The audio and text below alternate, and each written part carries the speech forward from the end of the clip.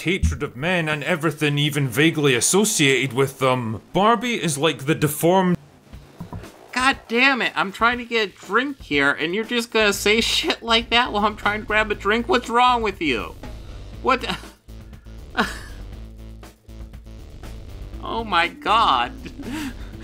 Yes, Barbie is a hate-filled propaganda film. My god. Will, you're usually more subtle. What is this? Jesus.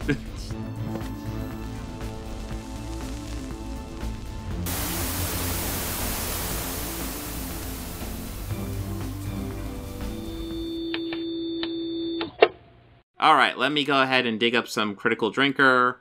Because we Fandom Initiative, we will be having a Critical Drinker video coming up. And he did one of the more popular reviews of Barbie. So let's see, because of fucking course. Oh my god. You gotta show this to you guys. Of course. Why not? So, Critical Drinker has already, wait, where's it at? It's after hours. No, yeah, it's after hours. So he did a video, Marvel's delayed again. Now, I want to stress, any movie that has any shooting left to do in it is going to get delayed during the strike. It just is. They cannot do any shooting with SAG actors right now. They can't. They can't do any writing, and they can't do any shooting of SAG actors until the strikes are resolved. So, like, I just saw an article the other day talk about, oh, Witcher could be canceled. It's scheduled to start shooting in September, and yeah, they won't be shooting in September until the strikes are resolved. There's going to be lots of clickbait about, like, stuff getting delayed, and lots of stuff will get delayed, and lots of stuff will get canceled until the strikes are resolved. It's so dumb. But anyways, Critical Drinker here has done one of the, it's almost as popular as Ben Shapiro's. Ben Shapiro's was at 2.2 million. This Barbie video's at 2.1. It's significantly shorter. And, you know, Will Jordan here, Mr. Critical Drinker, will do his usual thing. He will be trying to pretend like he's not a conservative right-wing nut job, but, you know, he will, like, code it in this layer of, I'm just a drunk Scottish man, and I'm just going to review a movie. And eventually, like, I bet you that we'll get to the cringe fairly quickly in this one, but he might wait a while for the cringe. We might wait a while. Let's see what he does. Now, before I dive into this review properly, I'd like to take a moment to acknowledge the hard work and genius PR campaign of the Warner Brothers marketing department. You guys really pulled off a miracle with this one, successfully duping all of us, including me, into believing that Barbie was going to be just another colourful, light-hearted, easygoing family comedy with some cheeky self-aware humour, ironic meta-gags, and probably capped off with a blandly inoffensive female empowerment message about girls learning the value of their own potential. That sums it up. I would say it also has a male empowerment message about men having potential as well. But yeah.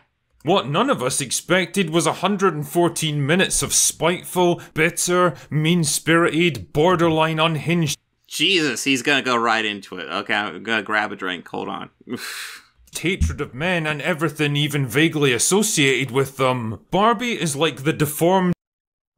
God damn it, I'm trying to get a drink here, and you're just gonna say shit like that while I'm trying to grab a drink? What's wrong with you? What the... Oh my god. Yes, Barbie is a hate-filled propaganda film. My god. Will, you're usually more subtle. What is this? Jesus. Mutated rage child of Captain Marvel, Ghostbusters 2016, and She-Hulk. So I'm... Let me grab a drink. Fuck, dude. Oh my god. Oh, so triggered by the movie about dolls with no genitalia. It's just so goddamn triggered. I'm an expert at controlling my anger because I do it. I don't remember asking you a goddamn thing. It is pure brain cancer in movie form, and I was genuinely shocked by the sheer, undisguised contempt this film has towards 50% of the human population. Is that what it has? Oh my god. Oh my god, this is an experience. I will say, Will Jordan is more entertaining than Ben Shapiro. He's getting to the points a hell of a lot faster. Jesus. It's just so, like, offended. Oh my god. The movie about dolls was mean to me, even though it wasn't. But it was. It was. Listen. It wasn't actually mean to men. But I am a snowflake that can't handle any criticism. So when I have to experience any criticism, it offends me so much and I can't take it. That's Critical Drinker right now. And watching this film was one of the most miserable, demoralizing, unpleasant experiences I've ever had as a movie critic, and genuinely made me question where our society is heading. But the review must be done. The movie about the dolls. Yeah. And you know what Jack Burton always says at a time like this? Old Jack always says, what the hell? The movie begins with a rip-off. I'm sure you love Jack Burton, a movie who is a character who is routinely shown to be a goofball and kind of worthless. Like, I will give Jack Burton credit. He does get the bad guy at the end. But that is, like, it. He is pretty worthless in that movie outside that. Homage to 2001: A Space Odyssey. Oh. So you want to say it was a flat-out ripoff. The quality seems a little low. Can I boost it? Of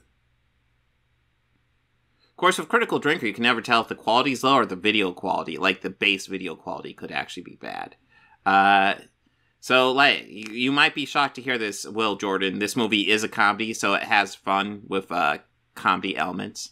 Where little girls discover Barbie for the first time and gleefully cast off their boring and oppressive baby dolls in an orgy of violence and destruction. And if the yeah, how dare it be a joke and have fun with that. visual metaphor of little girls happily destroying the embodiment of motherhood to focus their lives instead on a shallow and materialistic piece of consumerist trash is lost on you, then I don't know what to say, man, but you're probably the target audience for this movie. Anyway, the film so offended. He just can't handle it. Oh my god. explains that all the Barbie and Ken dolls live together in Barbie Land, a kind of magical counter. He's usually so much more subtle than this. Like, he's not, like, subtle. It's weird to call the Critical Drinker subtle, but that's usually it. Usually when he does his reviews, like, the first minute or two will just kind of be, like, fluff. Here's the movie. I'm a drunk guy, haha. Maybe there's a funny story at the beginning. This is just instantly just like, I'm a triggered snowflake and they're mean to men. They gave slight criticism to men and I can't handle it. Part to the real world, which is portrayed as a peaceful feminist utopia where all the important jobs are done by the Barbies and the Kens just kind of exist. They've got no inherent value, they contribute nothing, they have no power or say in how their society is run, and they're basically looked down on as a bit silly and irrelevant by the Barbies. Oh my goodness, what could the writers possibly be trying to tell us about their views on men? Anyway, this is where we No. Because that's the point. The point is the Kens are an underclass and they need to rise up. Meet stereotypical Barbie, who's busy living her best life, partying with her friends and treating her boyfriend stereotypical. That is a great point, Duck Shoes. He's so conservative that Barbie is a transgressive idol to him. Ken like absolute dog shit. Who's the hero of this thing again? Anyway, things suddenly change when Barbie starts experiencing emotional changes and physical flaws like flat feet and cellulites. See, because Barbie world is a reflection of the real world, the Barbie's appearances change depending on how their real life owner plays with them. Wait, what? Do you have any idea how many Barbie dolls must get broken, or thrown in trash compactors, or set on fire, or eaten by family? That's what weird Barbies are. They literally go over that in the movie. Pets every single day? then the place would look like the Omaha Beach scene from Saving Private Ryan. At any moment, Barbies could suddenly get torn apart, or melted, or crushed right in front of their friends' eyes. Jesus, that's like a horrific existential nightmare. But I guess you're not supposed to think too much about that. Internal consistency in a movie like Barbie. I love how you're talking about this stuff and you're showing the weird Barbie.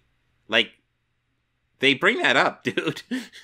Is rarer than a mainstream media outlet willing to give this movie an honest review. So the only solution is for Barbie to journey into the real world, find the girl who plays with her, and get her to be happy again. And Ken tags along for the ride because he's got nothing better to do than simp for Barbie. Unfortunately, Yes, that is, Ken is made as essentially an accessory to Barbie, so there's a logic to that. Like, there was, like, I'm kind of surprised Ben Shapiro didn't bring it up. Like, I've seen people complain that, oh, Ken is low testosterone. He's not a man enough. And it's like, he's fucking Ken.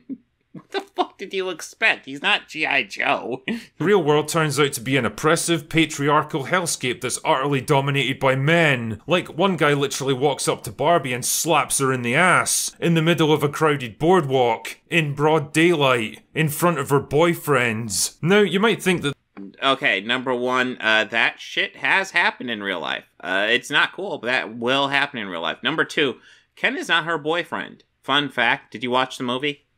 this would afford the writers a chance to demonstrate a little bit of nuance in their storytelling, maybe portray the real world as both good and bad, in It does! Holy shit! sharp contrast to the simplistic, idyllic innocence of Barbie worlds. Kind of like in Enchanted, where the protagonist gets taken out of her cartoon homeworld and has to learn to navigate the complexities and difficulties of real life, ultimately growing and maturing as a person along the way. But then again, that movie actually had a likeable main character, a decent story, and wasn't written by people who despised half the human population. But no. Men getting any criticism at all means bad movie, woke propaganda. Jesus, these guys are fucking snowflakes, I swear. The real world and all the men in it are shown to be universally, irredeemably horrible. Because of course they are. Anyway, Barbie eventually finds the kid who plays with her, who turns out to be an asshole communist activist feminist that I think the... Really? Really? Source? Like, the kid that plays with her is an asshole communist feminist. Wow, that's a big read. You got a source on that one?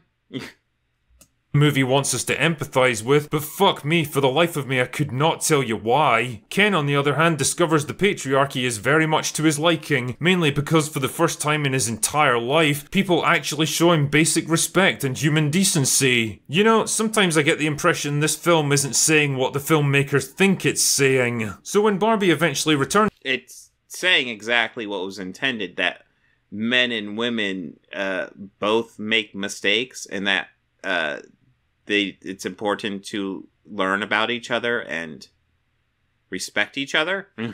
Mr. Barbie Land, she discovers to her horror that Ken has brought the patriarchy back with him and turned the whole place into a giant frat party in the space of, like, a day. Finally, a plot event I know, it's almost like the movie's unrealistic.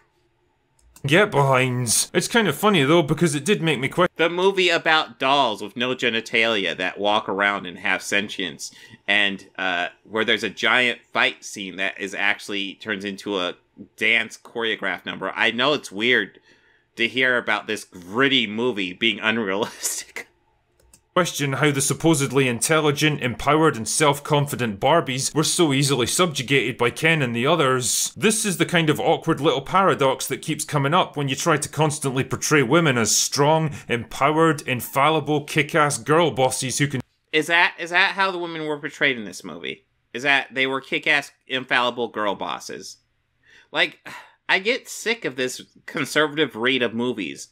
Women just, like, being lead characters means they're kick-ass, badass girl bosses. It's like, no.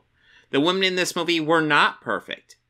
Like, literally the beginning of the movie, Barbie Land is a matriarchy. It's women rule the world, and men and the Kens are just kind of second-class citizens. They're not being portrayed as perfect. At all. You can say they are, but they're not. Because the whole point is that it needs changed. Can do anything and beat anyone, but you also need them to be helpless oppressed victims of male domination. You can't have your cake and eat it. What? What? Let's throw all nuance to this curve, guys. We hate fucking nuance. We can't handle it. Fuck it. Not to worry though, because Barbie uses her newfound powers of feminism to free the other Barbies from the evil Ken's oppression, and because they're all dumb as fuck, she's able to trick them into fighting each other until eventually they just give up and surrender. Now, you might think that after all these wild swings between male and female domination, the logical way forward would be for Barbie Land to adopt a more equal system where both sides are given power and respect. Which is what they do, but yeah. Perhaps teaching the audience that for all our differences, men and women are both pretty awesome, and maybe we'd do well to work together instead of unfairly elevating one group above the other. But nope, the Barbies go right back to being in charge of everything again, and the Kens slide back into a meaningless, depressing existence of being irrelevant second-class citizens. Congratulations on missing the huge part of the ending, but sure, whatever. And that, I think, is supposed to be a happy ending? Fuck. Honestly, I'm struggling to find the right words to properly express just how monumentally awful this film is. It's like a serial killer dressed in a Pikachu outfit. Superficially, it might look bright and cheerful and cute, but beneath the appealing facade, there's something genuinely horrible and sinister. This is a okay, Will Jordan, I want you to tell me where the Barbie movie touched you on the doll. You're acting so hurt by this thing. My God. Movie made by people who utterly despise men and masculinity, or any kind of traditional gender roles of any kind, and make absolutely no attempt to hide it. So you're a woman who wants to be a mother or a homemaker? Screw you, fascist! You're a man who wants to be— Is that the message of the movie? I missed that. assertive, ambitious, confident, and successful? Well, that clearly makes you a misogynist, don't you know? I missed that message too. I like how you can just insert your own messages into the movie. Like, you're counting on your fan base to not watch this and not draw their own conclusions. It's one of the key things these guys depend on. You guys either, like, they need their fans to either not watch this, or just go into it with the preset conclusions that these guys give them, so that that's all they see. They're depending on that, because any proper analysis of this movie will not end up with these results. It's so fucking divisive and unnecessary. It's like they had a perfect opportunity to unify audiences behind a simple message of reconciliation and equal opportunity, but which they did. But you know what? Let's just ignore that, because that's not useful to the propaganda. I'm sorry, the review you're making. They just couldn't help themselves. They were so filled with rage and hatred and bitterness that it just had to come spewing out onto the screen. As far as this film's concerned, women are simply amazing, and men and everything they do are utterly irredeemably shit. Way to miss the point. They might be grudgingly tolerated provided they play by the rules, but they have no inherent value and can never be trusted with any kind of power or responsibility. And the only way to guarantee a peaceful and harmonious society is for women to be put in charge of everything and men to be docile, powerless servants who exist only to please them. Jesus, wow, this is way more on the nose than it usually is. Like, usually he tries to hide the fact that he's just a right-wing grifter. But man, he's just like rubbing it in your face with this one. Not a great plan. Wow, what an inspiring message for impressionable young girls. The thing is, none of this would have been quite so insidious if the marketing hadn't done everything in its power to keep it a secret. I mean, for all their faults, She-Hulk, Ghostbusters 2016, and Captain Marvel all wore their feminist hearts on their sleeves. Okay. Let's not pretend like the marketing hid this from you and like you didn't realize what it was going in. It was 100% pretty clear that like the projections on this movie, like people expect this to do well. They weren't expecting it to do super well. And when the numbers started coming in, like Ben did that picture, and then once Ben released that picture, just all you right-wingers just started jumping on this movie. It's the worst thing ever. let's not pretend like it was like some sort of hidden feminist agenda. This was a grift that you guys all decided to jump on this movie. Bandwagoning. You knew exactly what you were getting into when you went to see them, but Barbie really is a wolf in sheep's clothing, tricking people into watching it by promising one thing and delivering something very different. And I guess that's the thing that really struck me about this film. A lot of parents will have been duped into taking their daughters along to watch this movie, probably I took my daughter. She enjoyed it too. Expecting the kind of breezy, colourful, family-friendly movie that was advertised, only to find themselves confronted with this spiteful... I mean, again, it's PG-13. If a parent's really concerned about stuff like that, they can look it up. They don't hide that. Actually don't see any messages in this movie that would be bad for children. I don't. As a parent, I don't see anything that would be bad. Full, bitter, mean-spirited pile of misandrous dog shit instead. It's misandrous. You love throwing those words around, don't ya? And I can't help but wonder how many future man-hating psychopaths are going to be created because of this film. It's not very often. Oh my god. And I say that. I wonder how many women-hating misogynists are going to be made watching your fucking content, bro.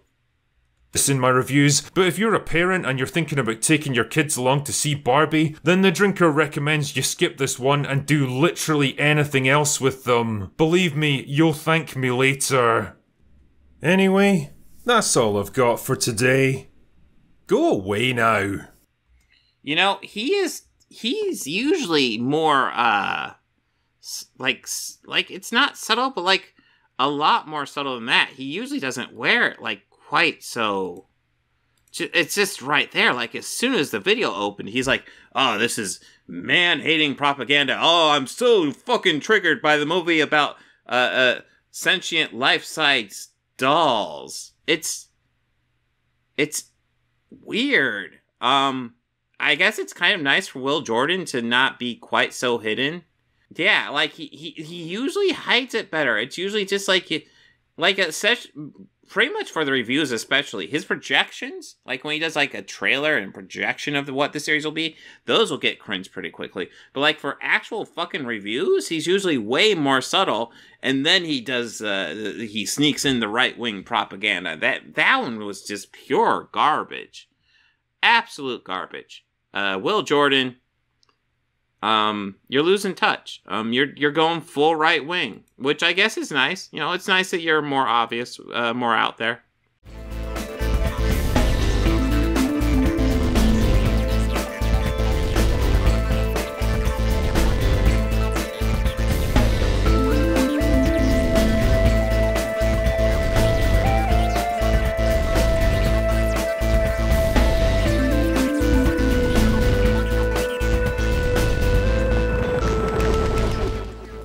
Books, records, films, these things matter.